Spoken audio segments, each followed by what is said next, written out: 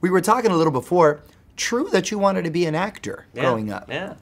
Yeah, you know, when I was in high school, I was the president of the drama club in high school and did a number of shows and loved acting and theater. My favorite movie is The Princess Bride. And, you know, one of my favorite scenes is when they bring in Wesley, the Dread Pirate Roberts, to Miracle Max. Right.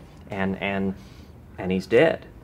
And Miracle Max says, you know, you're so smart, he's only mostly dead. And he says, you know,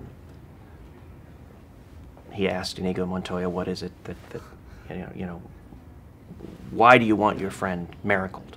And he gives him a story, he doesn't believe him, he says, are you a lousy liar? He says, I'll ask him.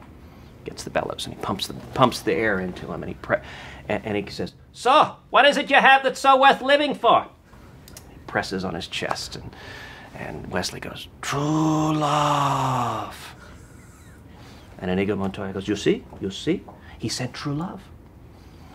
There's nothing more worthwhile than that. And Miracle Max goes, you're right. There's nothing better than true love, except a nice mutton, lettuce, and tomato sandwich when the mutton is so lean, it's so good.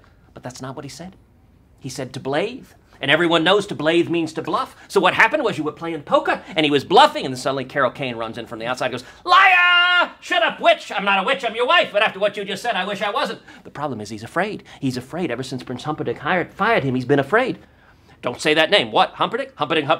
I can't hear you! So... Wow, that was a straight. That was a one-man show.